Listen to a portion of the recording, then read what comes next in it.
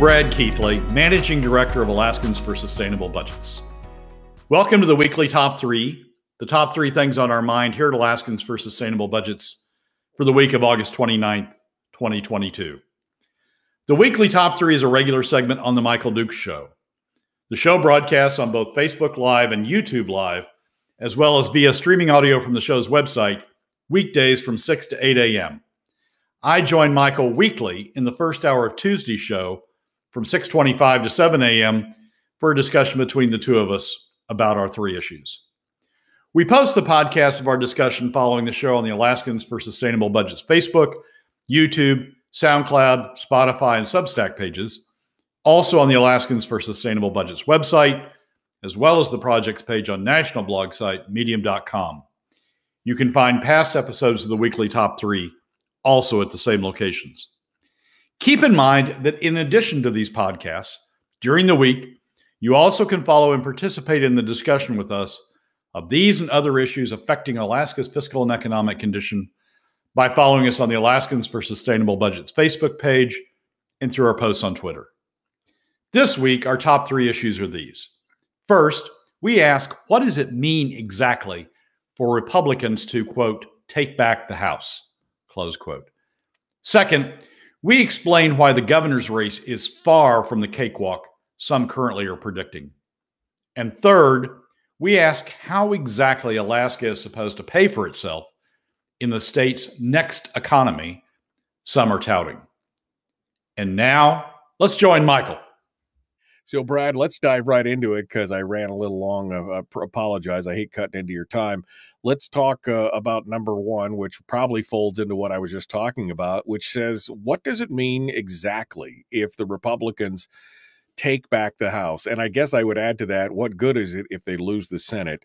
The conservatives lose the Senate, but I'll let you pontificate on this here. Well, there's a fundraiser coming up this week for the sponsored by the GOP, the Alaska GOP, and the title of it is "Take Back the State House." It's a fundraiser for House candidates, Republican House candidates, and trying to generate a lot of enthusiasm and activity for the Republicans taking back the House.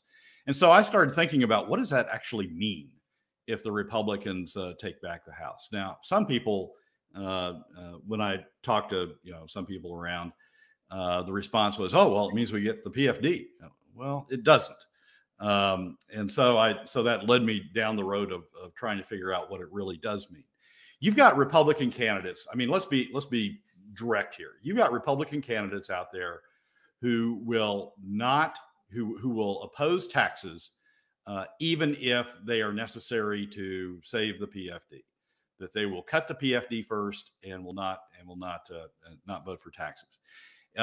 Dan Sadler is a great example of that. Dan Sadler leads in that district, leads in the district he's running for election in, and over Sharon Jackson, and has said, and I think he's got it on his website, but at least has said that he would oppose taxes even if they're necessary to save the PFD. So you've got Republicans out there who are clearly saying that they won't vote to save the PFD. They won't take the steps necessary to save the PFD. That's going to look a lot. So the House is going to look a lot when you get through all that division and who's elected. The House is going to look a lot like the Senate has this last year. You're going to have a portion of them who are committed to saving the PFD, will try to cut spending, but if its spending cuts aren't sufficient, like Mike Shower said at points in this last session, if spending cuts aren't sufficient, then we need to look at taxes as a substitute for using PFD cuts for revenues.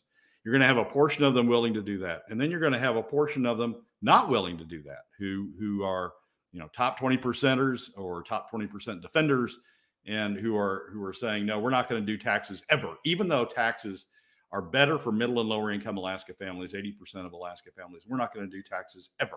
We will oppose taxes. So you're going to have that split in the Alaska House, just like you've had it in the Alaska Senate. What it probably means at the margin is some resistance to spending, more resistance to spending than what you had than certainly what you've had with the coalition. So you probably have some reduced support for spending in the House, but you're not going to. You don't have 16. I mean, looking at the numbers, you don't have 16 like Governor Dunleavy wanted in 2019 when he tried to cut spending down to the levels necessary to save the PFD. You're not going to have 16 to back up the governor, even if the governor tried it. Dunleavy hasn't talked about that. Again, he's unlikely to do it. He's certainly not talking about it during this campaign. So even if the governor tried it, you're not going to have 16 to back up the governor on spending. So you're not going to get to PFD cuts through spending reductions, even if the Republicans take back the House. So what you've got, I think, at best, if the Republicans take back the House, is a marginal impact on spending, maybe. Not a big impact on spending, a marginal impact on spending, maybe. And you've got, as a result of that, you've got some increase in the PFD, maybe, marginal increase in the PFD, maybe. But you don't have enough Republicans to get in there and protect the PFD, do what's necessary to protect the PFD. So I think we end up in the same place, even if the Republicans take back the House. I think we're heading toward looking like what we just went through on the Senate, which is a split Republican Party, conservative Republicans trying to identify what's necessary to save the PFD, to do what's right for middle and lower income Alaska families, 80% of Alaska families, and then the remainder of the Republican Party, just like we had in the Senate, moderate on government spending cuts and doing what they need to protect the top 20% from contributing to the cost of Alaska government. Right, because we can see exactly how well, as you point out, that this has been working for the Senate. You can see exactly how contentious it's been and exactly what's happened, especially when you have people who are pro-government spend Republicans in charge of the leadership of these areas. And that's more than likely what would happen. Even, I mean, if you took over, and I'm not saying Kathy Tilton is that way, but overall, you've got LeBon, you've got Thompson, you've got Dan Sadler. You've talked about some of these people. It is going. Will step up in Fairbanks, yep, who said he was more than willing to cut the PFD. I mean, you've got these Republicans who are very much about protecting government spend in the long run, and I think that all you have to do is look to the Senate to see exactly how that worked out. And even if the Senate was exactly as it is at this exact moment, it's the uphill battle. And if it changes, if people like Mike Shower are voted out, and if you get a Kathy Giesel, or if you get a Kelly Merrick in there, as we're seeing in some of these races that they're ahead, good luck. I mean, just flat out good luck trying to get any of that stuff fixed.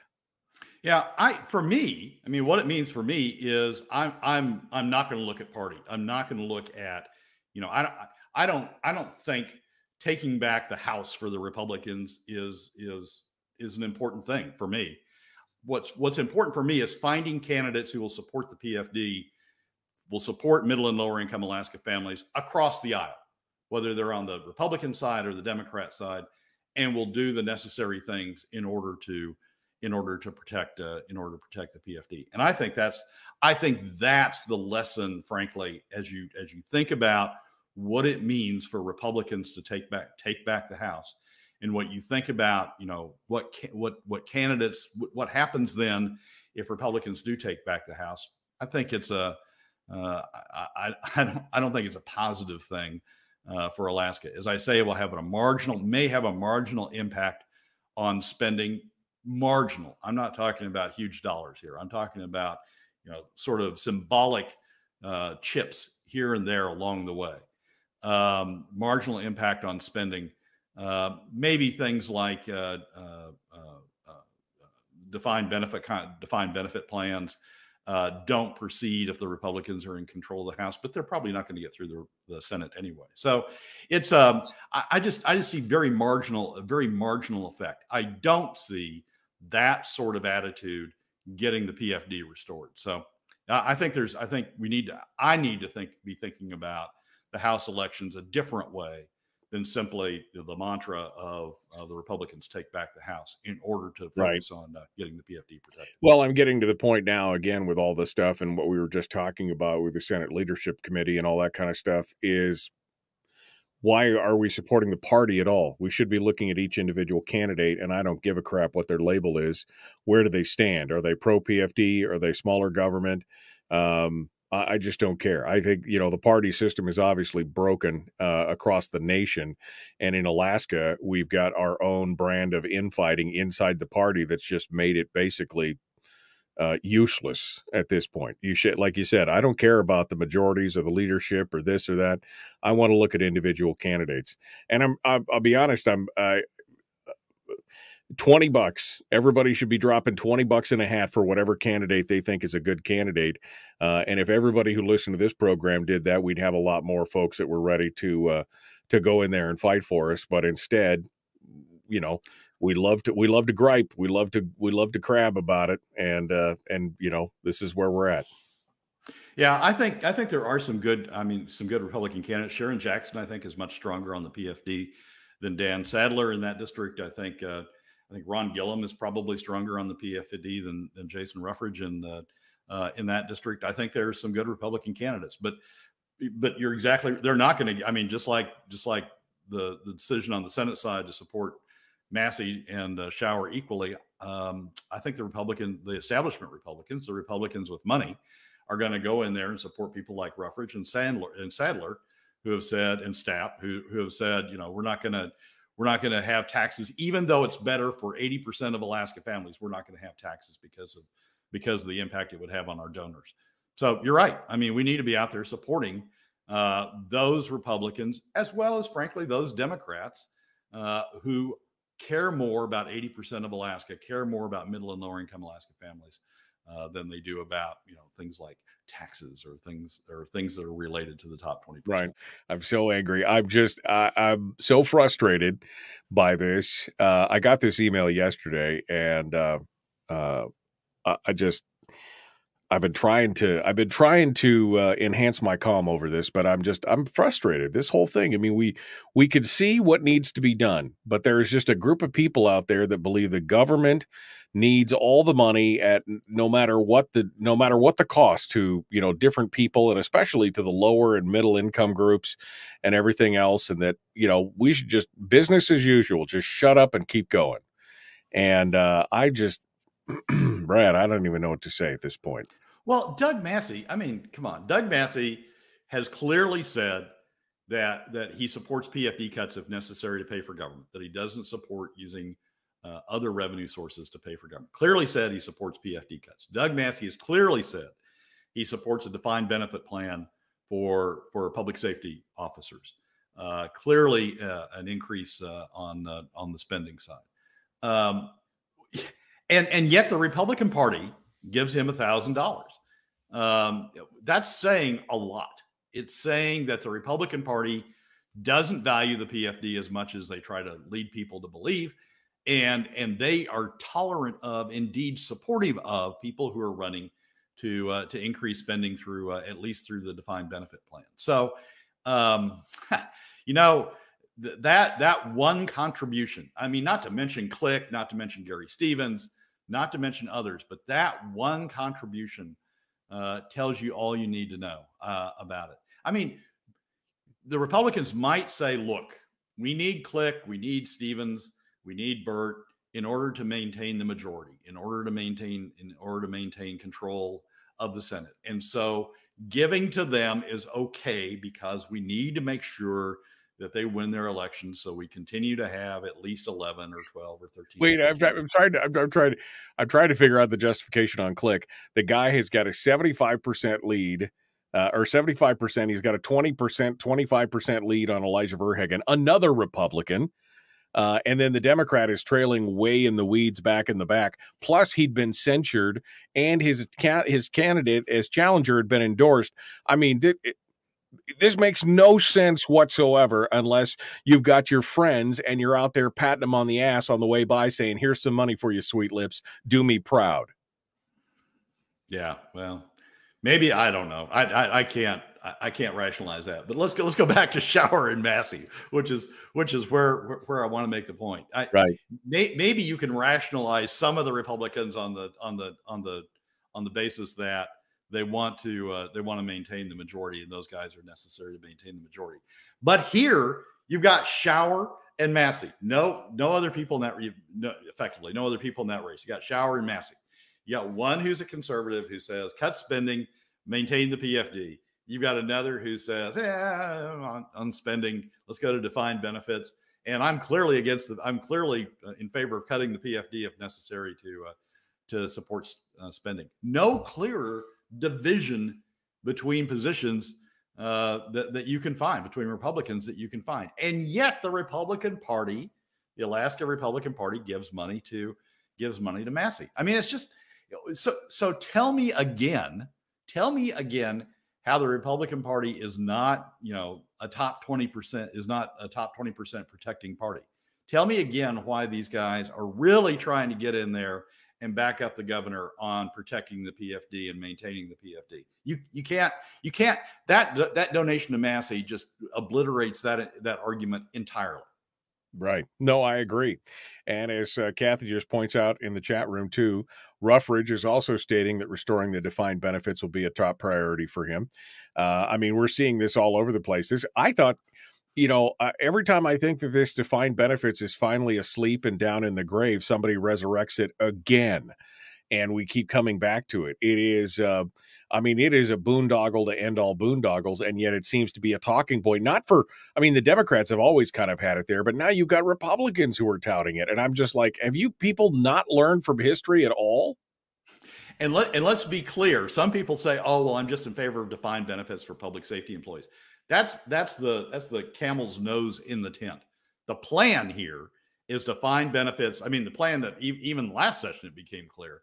The plan is to push defined benefits for public safety. And as that picks up steam, then say, well, we got to do it for teachers too, because we got a teacher retention problem. So we got to do it for teachers also. And as that gathers steam, we're going to be right back to where we were under the old tier system with all of the state employees captured. I mean, because you wouldn't want to leave anybody out if you're going to do teachers and you're going to do public safety employees. I mean, do you not value those other employees out there? We're going to be right back in the same spot we were before, with the state taking the risk of markets going down and the state taking the risk of underfunding the plans going forward. All right, give me a tease here for number 2, Brad. We're going to jump into the break a little bit early, but give me a deal here. Well, I think we need to be talking more about the governor's race. I mean, I've talked about it some, but I think the assumption is that Dunleavy is far and away ahead. That this is a cakewalk all the way through November, and we don't really need to worry about the governor's race. If you look at the latest numbers, the Saturday numbers that have come out of Division of Elections, I don't think that's true. I think this is going to be a tough governor's fight. It doesn't look like it because Guerra and Walker are dividing essentially the second place votes, the opposition votes between them. But if you look at the numbers that came out Saturday, it's going to be a very, very, very, very tight race. I think it's important that Charlie Pierce stay in. I think it's important that Charlie Pierce run hard. And I'll explain why when we come back from the break. Continuing now, Brad Keithley, Alaskans for Sustainable Budgets. Number 2, the governor's race, the importance of it. Brad, let's get started here. So let's look at the votes. Let's look at the division election final votes on the governor's race from Saturday. They have Dunleavy well ahead, but at 40.42% of the vote. They have Guerra and Walker behind, splitting the vote between them. Guerra at 23.07 in second, Walker at 22.77. But combined, that's 45% of the vote, 46% of the vote, actually. So Dunleavy has 40, and combined Guerra and Walker have 46. So let's add in Pierce and Grunwald. That gives Dunleavy, and let's assume all the second choice ballots go for Pierce and Grunwald go to Dunleavy. So that's 47% of the vote. So looking at the top 4 candidates, looking at their vote split, you've got Dunleavy / Pierce at 47. You got Guerra/Walker at 46. This is a tight race. This is, I mean, no one, it doesn't look like anybody's going to get to 50% in the first ballot. And so you're going to start counting these second choice ballots. If Guerra finishes second, you got to assume that most of the Walker ballot second choices are going to go to Guerra. We've got a very tight race going on for governor. And it's going to come down to what the people, you know, do they mark their second choice ballots? Do we have bullet voters or not? Do the people mark the second choice ballots? We hope with Pierce and with Grunwald that additional people do come in to vote, and the second choice ballot is for Dunleavy. And then what happens to people who supported the other candidates? What happens, for example, to the Kirka Hooper voters? Do they come back in the general election and vote for Dunleavy, or do they come into the ballot box or come into the voting booth, vote for Shabaka, because that's likely who they're going to vote for, and then not mark the governor's race? And so you don't have a vote in the governor's race. Right. It's a very important election, it's going to be a very close vote, at least looking at these numbers. And I think that leads me to argue that Pierce and Grunwald need to be very active during the fall campaign. Why? Because I think they will bring people into the voting booth that otherwise aren't going to show up, or otherwise aren't going to vote in the governor's race. They're going to come in and vote Shabaka and then start skipping on down into the legislative races. We need every voter from the fiscally conservative side. We need every voter that we can get on our side in the booth to deal with what's going to be going on the other side. A lot of people speculate. I mean, another point for why it's going to be close. A lot of people have argued that when the general election comes, the general election voters tend to be more moderate than the primary voters. I'm not sure that holds anymore, but if it does, you're going to have more moderate voters showing up for Guerra and for Walker, which makes that 46% even 46 to 47 against Dunleavy even narrower than it looks like coming out of the spring results. So this is not a cakewalk. You think it is when you look at Dunleavy's 40 and you look at Guerra and Walker down in the 20s. You think that's where this is headed, but it's not. It's going to be extremely close.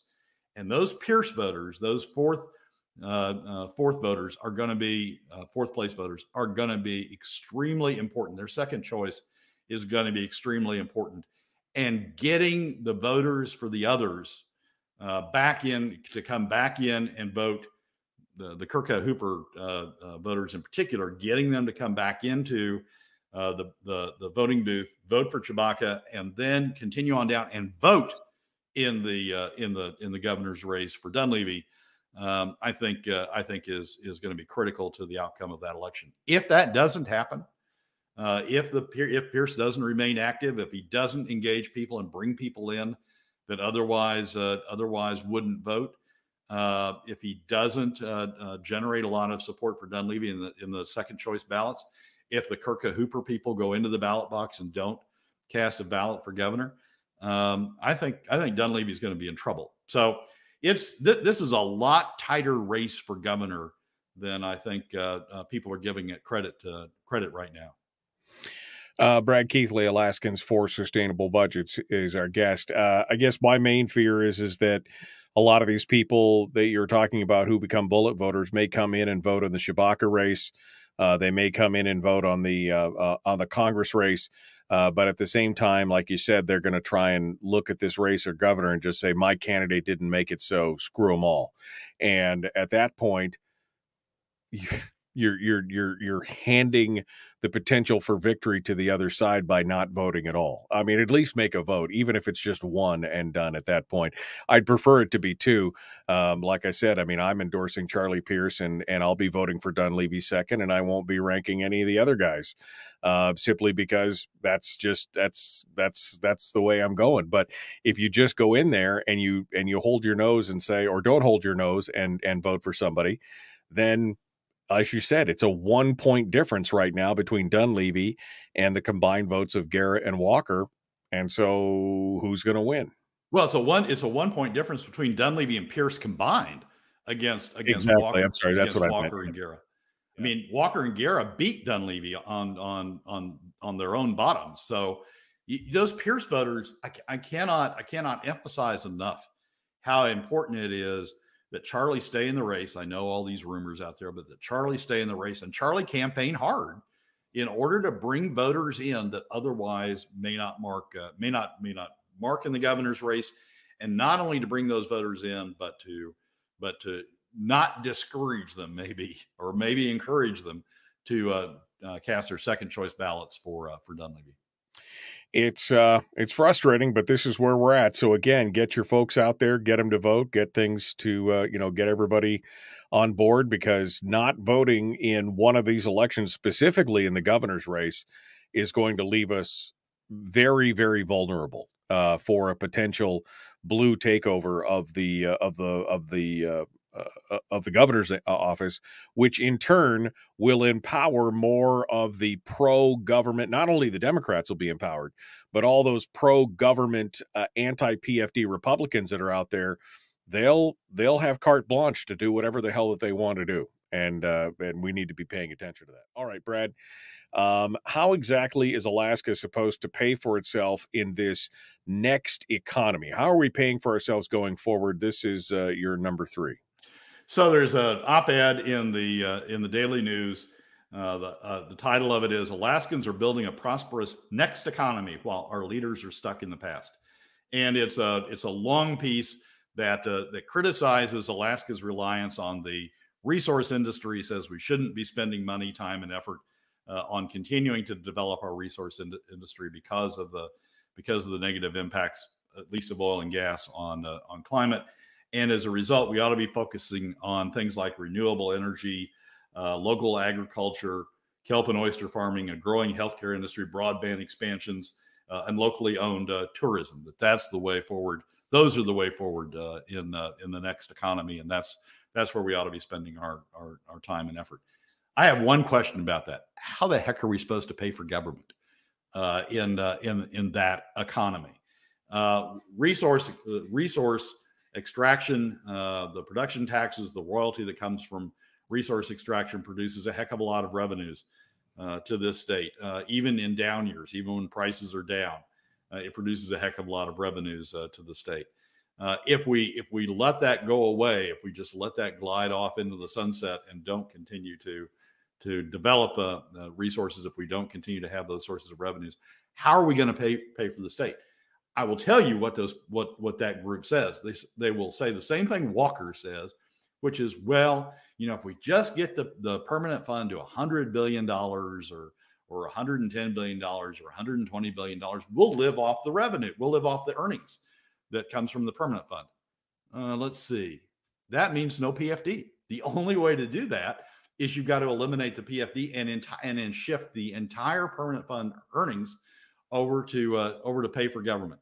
So basically, when this group talks about our next economy, that we ought to slack off on resource development, and we ought to just let that fall off into the sunset or fall off into the sea or wherever it's going to fall, and we need to focus on renewable energy and agriculture and broadband expansion and all that sort of stuff. That's the focus we ought to give. Basically, they're saying we ought to cut the PFD. We ought to eliminate the PFD and live like trust fund babies. We ought to live off the permanent fund earnings, not share any of that with the residents of the state, and continue on as a state government in that way. And of course, as we look at this, that is the pipe dream. I mean, the pipe dream here. I mean, this was under Walker, right? He wanted to create. It wasn't a permanent fund anymore. Now it was a. I've lost the word. Sovereign Wealth Endowment Fund. There you go. Sovereign Wealth Endowment Fund. Right. Exactly. That was the thing, because sovereign wealth, we are sovereign, and it's the state's money, and we're going to use it. And it was 100 billion, and now it's 120 billion, because I've seen what's happened in the past. But that means that we have been disconnected as citizens from any effect on the size and scope of government, because then we have no skin in the game whatsoever. Yeah, I mean it's a continuous cycle, right? They argue that we need to focus on these industries, renewable energy, and the other industries, and we need government support because that's the next economy. That's where we need to be going. Well, how is government going to support itself if we need to provide government support to our industry? I mean, right? The oil industry, we take revenue from the oil industry through production taxes and royalties. If the only industry that we're going to have is industry that needs government support to survive, how the heck are we ever going to make this state go forward? That's the ultimate of a self-licking ice cream cone at that point. Brian asked the question that I was thinking as you were running through that list of industries that was in the op-ed. I mean, broadband. How does broadband produce any kind of? I mean, how does that become a producing line item for the state at that point? I mean, there's just so many questions. I have so many questions over this. Well, broadband expansions that multiply entrepreneurial potential. So we're all going to we're going to find the next Amazon because we'll have broadband somewhere out in Western Alaska. Exactly. Somebody out in Chicknick or someplace is going to be able to have their own Amazon warehouse because they have broadband or something. Yeah.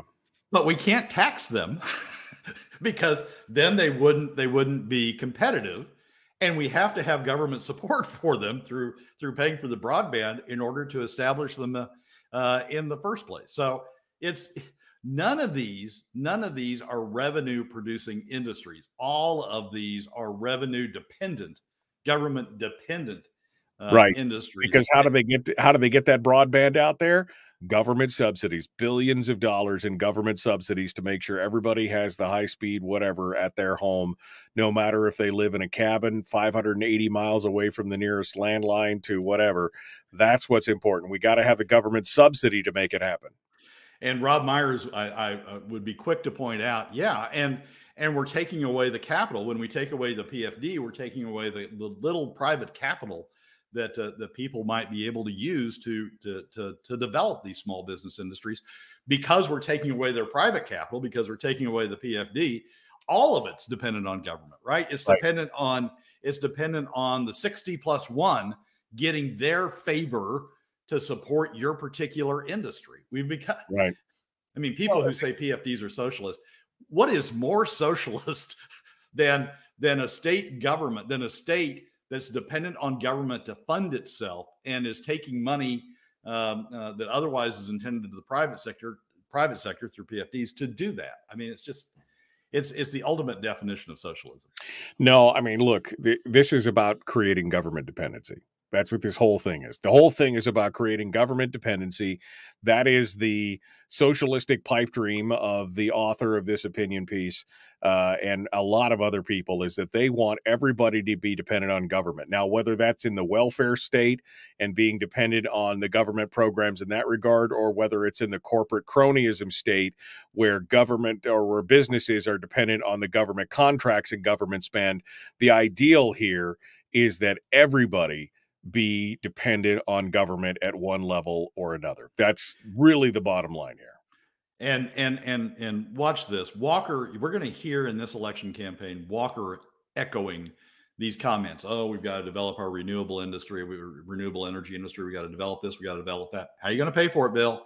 Well, we've got this permanent fund. We got these earnings, and we're going to be able to do all these things by doing that. I mean, Walker's the ultimate PFD cut candidate. He won't come out and say it, but he's the ultimate PFD cut candidate. I'm just, this is not the day for me today, Brad, because I'm just so frustrated by this whole thing. And like I said, I've been fighting this fight for 20 years. And I see, we take one step forward and then we take two steps back, and we get one good candidate in there for one or another office, and they either self-destruct and roll over and wet on themselves, as we've seen with the Dunleavy campaign, or they get attacked from within by members of their own party, as we're seeing right now with Mike Shower and Sharon Jackson and others. And at some point, you just got to, throw your hands in the air and just walk away and go out and do your own thing at some point. I mean, it's so tempting sometimes just to basically, give everybody the finger on the way out the door and basically say, you figure it out, sweet lips, I'm done. Because that's kind of where we're at. So talk me back off the ledge, Brad. Talk me back off the ledge here and tell me how we're going to make this work, because that's the question. You got 2 minutes to fix me here. Go ahead. Well, your argument essentially leads you out of Alaska because you got to walk out the door. And Terry wants to stay in Alaska, so you can't do that. You got that for sure. Yeah. And the other is, and this is going to be heresy, and I'm going to get a lot of hate comments as a result of it. But you got to think beyond the Republican Party. The Republican Party there are people in the Republican Party that are part of the solution, but there are also people outside the Republican Party that are part of the solution. I know there's probably a lot of support for Matherly on the listening to the program now, but Kawasaki is a much stronger supporter of the PFD than Jim Matherly ever is going to be. Jim Matherly is much closer to Click Bishop and much closer to Steve Thompson, much closer to Bart LeBon than he's ever going to be to Mike Shower. And so when you look at these individual races, you need to be looking at not just party title, but you need to be looking at their position on the PFD, their position on the private sector, on what's important to 80% of Alaska families. I know some people will say, well, Kawasaki will vote for, would be supportive of increased spending. Well, we have increased spending now, and we're paying for it through PFD cuts. We have people who aren't going to cut the budget. We have Republicans like Massey who are saying we got to go to defined benefits. We have Republicans who are spending now, and we're cutting the PFD to pay for it. I would accept the equivalent spending on the Democrat side paid for by some other revenue means, paid for by taxes as opposed to being paid for by PFD cuts. So it's you got to look. I guess my response to you, Michael, is there are people out there who are taking the right positions. They just don't all have an R behind the name, and you've got to look beyond that and start picking out individuals in these races, individuals in individual races, to fashion a government that works for 80% of Alaska families. That is heretical, but at the same time, I'm not going to say you're wrong. I mean, that's really the bottom line. I'm not going to say you're wrong. Brad Keithley, thank you, my friend. I appreciate you coming in. Michael, as always, thanks for having me. Well, that's a wrap on another week's edition of the weekly top 3 from Alaskans for Sustainable Budgets. Thank you again for joining us. Remember that you can find past episodes on our YouTube, SoundCloud, Spotify, and Substack pages, and keep track of us during the week on Facebook and Twitter. This has been Brad Keithley, Managing Director of Alaskans for Sustainable Budgets. We look forward to you joining us again next week on the Weekly Top 3.